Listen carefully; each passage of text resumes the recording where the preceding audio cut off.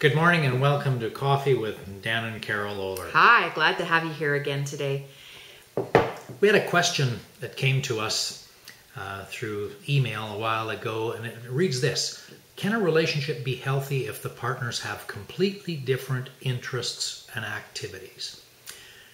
Interesting question, good question. Mm-hmm. My belief is that in order to have the relationship, even to come together, there were some kind of common interests and activities. You must have gone to the same place, or there was something there that brought you together initially.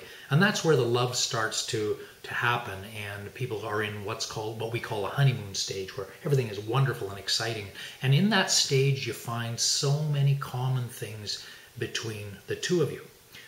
However, there comes a time where the relationship moves into another stage that we call the reality stage, where something happens and all of a sudden all of those amazing common interests and qualities and traits that you loved and were attracted to about your partner, you tend to kind of forget them, or they get kind of covered over with some other things. Well, and sometimes what happens there too is we get sidetracked. We get so invested in our lives, and oftentimes it's our work life that becomes a priority, or if we have children involved at that stage, then we get so involved with the rearing of the children that we really lose sight of the relationship between the couple.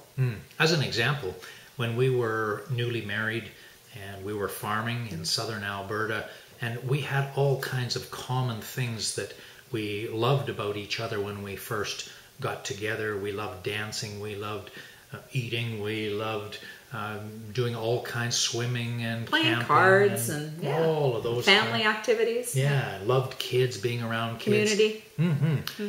Once we got married, we had that little piece of paper. We were together, living together. All of a sudden, that was sort of a done deal.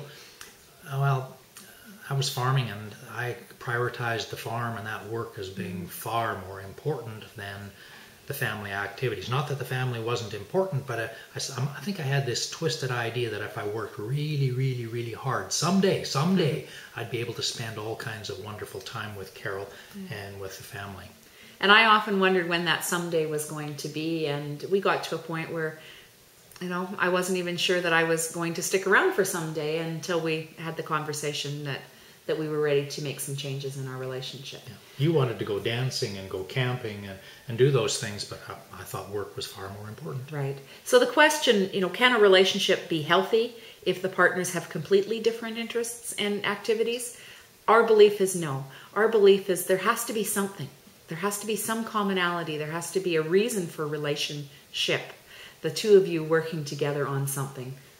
Sharing cooking, sharing playing cards, whatever it is, those things you will need to decide what you have in common. And I think one of the keys for us is about focusing on those things. And does that mean that we have to do everything together? Absolutely not. We really feel there's value in both of us having our separate interests and activities, because if we were totally identical, then one of us would be redundant, and that certainly isn't going to be the case. So part of it is about prioritization.